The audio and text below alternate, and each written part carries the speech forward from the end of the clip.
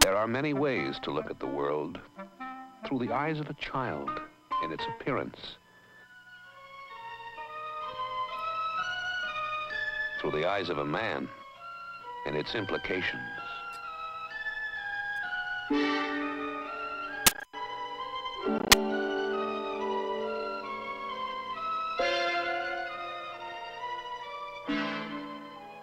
In a world where someone starves to death every 9 seconds, our progress is mocked by the persistence of hunger, ignorance, pestilence, strained communications, unpredictable weather. Search as we might, we have always had to look at Earth's problems from down at the bottom of a pool of atmosphere. There has been no way to get up above the limit of the air, no way to grasp the whole Earth as one, until now.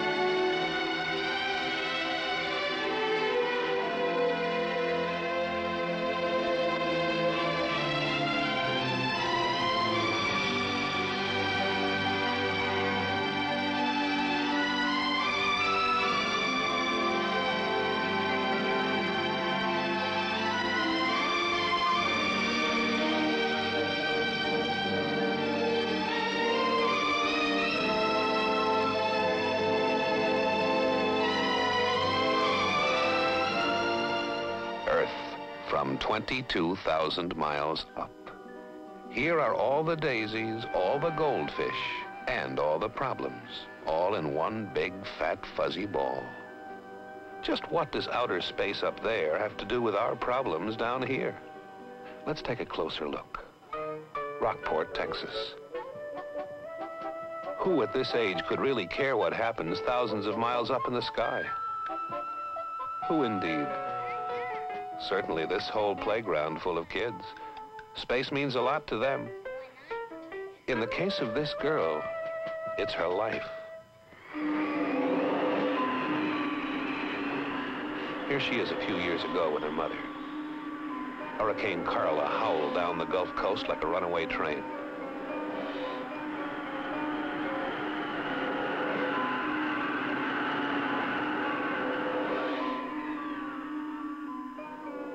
Hurricane Carla, located in the Gulf by one of our very first Tyro satellites.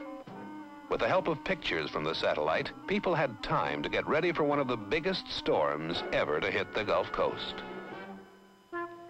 That's how Wendy was born, on high ground, in the 4th year of space. Only one jump behind the computer, the rocket, and the satellite. Wendy is unquestionably a child of the space age.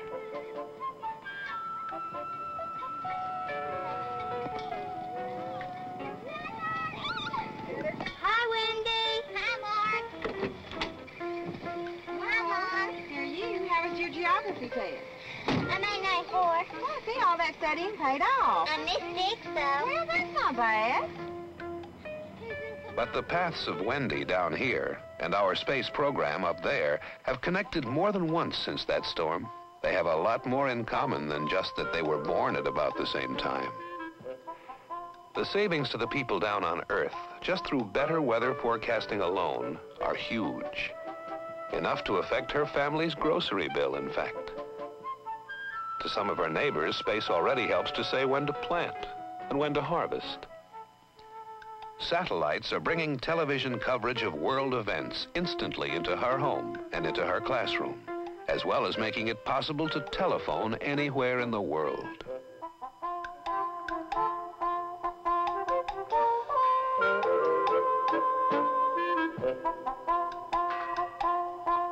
space is even helping her friend Hernando avoid bad weather. In the future, it may help him bring in more shrimp, find his way home, even get himself rescued if there's trouble. All this, Wendy sees with a child's eyes. She doesn't even question it. At this moment in her life, her biggest question is, When's Daddy coming home? Ladies and gentlemen, the captain speaking. I wish I could give you a better report on the weather, but the weather over the New York area has gotten worse, and we have been rerouted to our alternate at Baltimore. This has increased the traffic in the New York area and will require us to hold at Yarmouth, Nova Scotia for a while. Please keep your seatbelt fastened. Thank you. now the adult mind asks some very adult questions, such as, here I am hanging up here, and just where are all those scientific breakthroughs they keep telling us about? Where are they? Did you know that it was nearly 100 years between the theory of the electric motor and the time you could buy one? Sorry, but we can't wait 100 years anymore. Today, things are happening too fast. Every day, applied science, that is technology, is breathing harder down the neck of pure science, that is theory. Of all the people who ever lived, 1 in 25 is alive today, out there walking around. And we will use, in our one generation, more of the Earth's resources than all the other people have ever used since time began. The race to space, then, has become very much a race to apply some of the things we've learned from space to problems here at home. Today, only a few years after it all began, the results are really beginning to show. Our astronauts have given us thousands of pictures of our Earth from about 120 miles up. This is our planet, the blue planet. These lands which man has roamed for thousands of centuries without ever seeing the connections among some of its features. But now, a geologist can see fractures in the Earth's surface and other geologic features which don't appear even on up-to-date maps. He can see forms which may change long-standing theories about the formation of the continents and origins of the world. He can see large-scale folds, ruptures, and bubbles in the land, forms which may also reveal unsuspected deposits of minerals, oils, and precious metals. A geographer gets information on soil and rock types, drainage, types of vegetation. A soil scientist, a forester, or an agriculturist may see new areas to be developed and plan the harvesting of existing ones. The result of all this may be that someday drought can be forecast to give man more time to take remedial action. An engineer can make broad-scale plans for a highway, a dam, or railroad from analysis of the contours of the ground. A meteorologist can see weather formations so huge that they have never been observed from ground or air. He can join the ecologist and the hydrologist in analyzing a rainstorm in southern Florida and observe silting at the mouth of the Colorado River. A picture like this one can be filtered to obtain many levels of color separation. We can see depth contours very close to those painstakingly acquired by soundings from ships. Suddenly, a hydrographer is a lot closer to an understanding of the sea and how to take food from it. Here in the Bahamas, off the coast of Florida, is a place where we may learn how to change fishermen from hunters into farmers. What look like clouds are really underwater sandbars.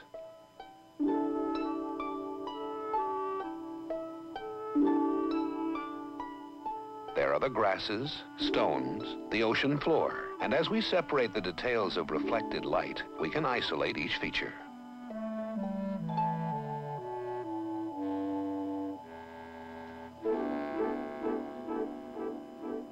These are sea meadows where fish graze.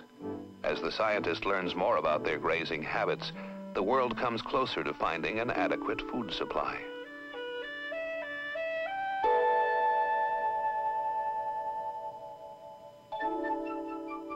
These pictures, many taken for other purposes, are now of great value to our program of space applications. There will be more benefits from newer pictures from other satellites. Benefits to science, to conservation, to development and food supply in all countries, rich and poor. All this has come to us from cameras which, in effect, take the eye hundreds of miles above the Earth. But the eye, like the other senses we're born with, is easily deceived. It sees one thing where there's more than one, and only one thing where there's something else. Restricted to narrow bands of visible light, your eye sees a house cat only as a house cat. But the eyes of science can see a house cat as heat, as chemicals, as energy, or as numbers. Give a computer the right parts, and it can see and sketch the house cat as a moving whole. Even house cat past and house cat future.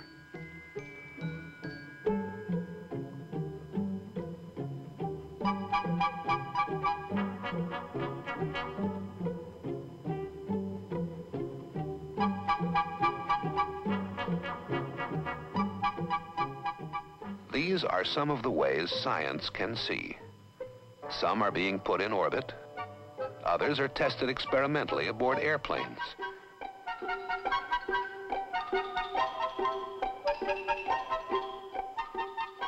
Together, in satellites and in planes, sensors give us important data.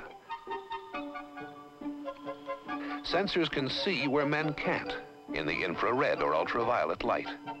They can record energy from X-rays, lasers, radar signals, gamma rays. Day and night, weather satellites now see the world as clouds and storms.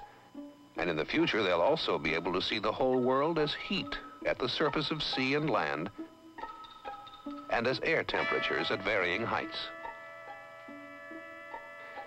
Here is a typhoon called Marie, growing, and experimentally shown as temperatures and cloud heights. This is Scranton, Pennsylvania, seen by experimental infrared sensors being tested from a plane. These spots, seen in infrared, are heat from underground fires in abandoned coal mines. Early detection of underground fires means lives can be saved, since the fumes can be deadly. Sensors which detect heat can take the pulse of a volcano. From infrared pictures of farmland, remote sensors can tell about drainage patterns and swamps, and see different kinds of crops. A picture of rangeland clearly shows differences in vegetation, a key to planting and grazing potential. Or infrared can also show us sick trees. The healthy ones are pink, the dark ones are blighted. A microwave radiometer can trace the Mississippi River as a ribbon of blue, or detect the coolness of Los Angeles at night, even through the clouds. The sea, the land, the snow, mountains, rivers, vegetation. Everything has its distinctive signature as seen by the different eyes of science.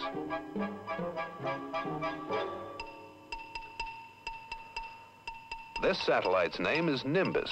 Its basic job, to see the weather while in orbit. But it also does other things. It not only sees, it gathers data.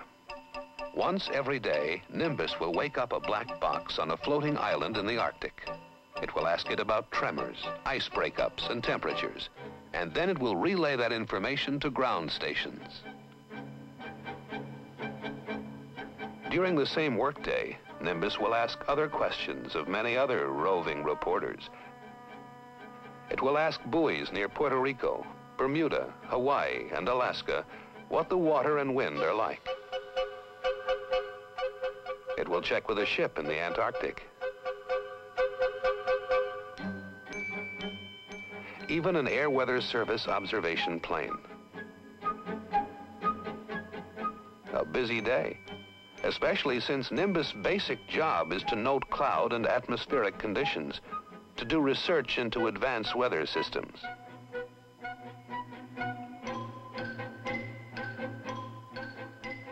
Already, Tyros operational satellites keep us better informed than ever before about the whereabouts and changes in sizes of hurricanes.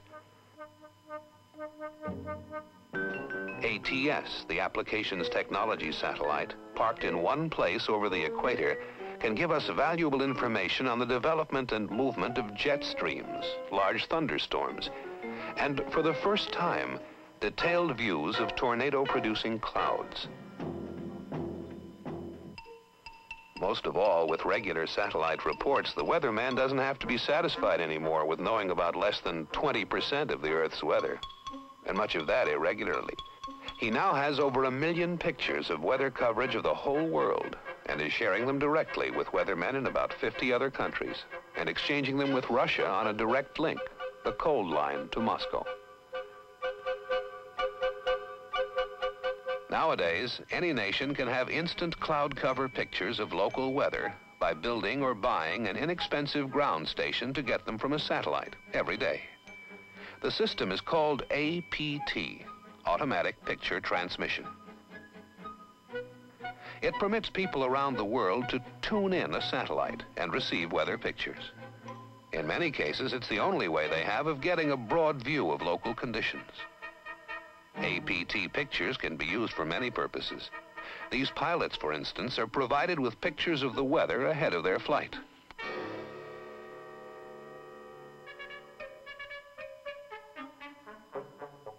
John B. Tuke, a radio amateur who lives in Scotland, built one of his own just as a hobby. Several times a day, each time the satellite passes over, he can get pictures that tell him what his local weather is going to be that day.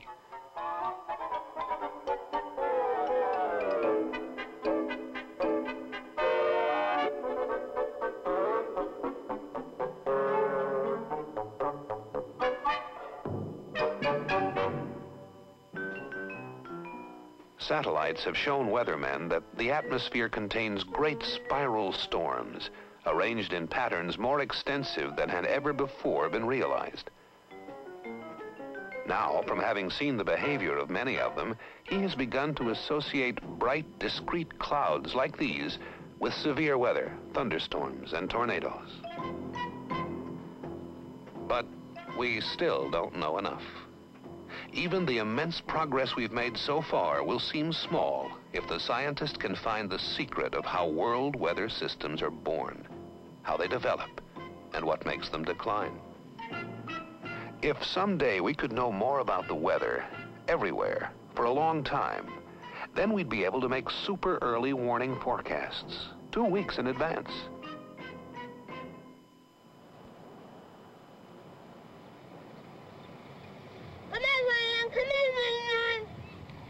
Mark, I can't hear you. Pull the string tighter. No, with the can. Goddard Mobile number 1, this is San Ann Clipper 796, over. Clipper 796, this is Goddard Mobile number 1. We read you well. Can you give us a position report at this time, over? We are approximately 1,000 miles east of Newfoundland. San Ann Clipper 796, over. Pan Am 796, this is Goddard Mobile number 1. Roger, your position. Suppose we start now with the tone modulation. Roll the recorder. Rolling. Roger, here it comes. Near Washington, D.C., NASA researchers talk with an aircraft 2,000 miles away with the help of a satellite 22,000 miles up. The satellite acts as a perfect mirror. It's the communications link between the ground and the plane. The ground station uses only a small battery-powered transmitter and receiver, like the kind used by taxicab companies, but with a special antenna. He can do it any time with complete reliability. Important? Well, Wendy's father may not realize it, but his pilot is limited in his communication and can't count on being able to talk 2,000 miles away. In fact, he can't even talk reliably to the ground except when he's approaching or leaving the terminal. In overwater flights like this, to keep a safe distance from other planes, he has to fly through a corridor 2,000 feet high and 120 miles wide. And he has to be at least 20 minutes behind the plane ahead. Tomorrow, satellites could provide better communication and help with navigation and air traffic control. This would reduce the restrictions on overwater flights. What about people who don't travel, who don't fly, who don't go to sea? It's to them that communication satellites may come to mean the most. Already, this inexpensive antenna system is available to tie emerging nations into the growing worldwide communications satellite system. A system which already makes it possible to span oceans and continents, to relay voices, printed material, and television coverage of important events.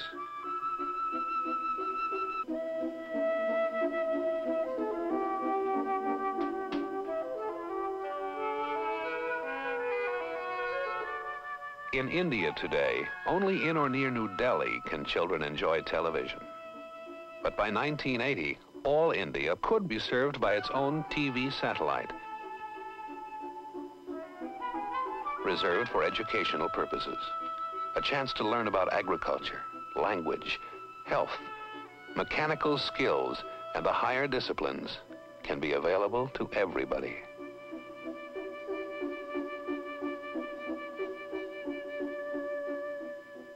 Satellites are being asked to solve other problems. Find the missing lifeboat and find it before it's too late. Nowadays, our best picture of the world doesn't quite fit together. Until recently, there was no way to link the many separate ground surveys that have grown up over centuries of geography, because we can't survey along the surface of the ocean. A lifeboat could radio its position and still not be found.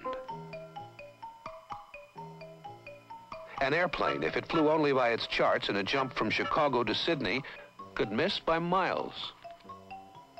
One of our problems now is to tie together all the separate continental survey systems we now have. Heights and distances which can't be directly measured in relation to each other can be mathematically related to the orbit of a spacecraft. Knowing more about the shapes of orbits, we can learn more about the real shape of the Earth, which will tell us more about the shapes of orbits, until, within a few years, we hope to be able to locate any object on Earth within an accuracy of 30 feet. All right, which continent do we live on? North America. Very good. Can you show me where we live on there? Yeah. Very good. So what do you call this? North Atlantica.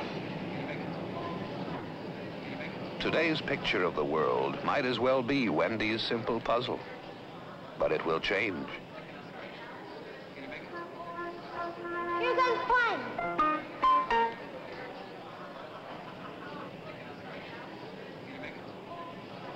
More and more, what Wendy and her brother know and what they do down by the surface of the Earth will be the cause and the effect of what happens up in the sky.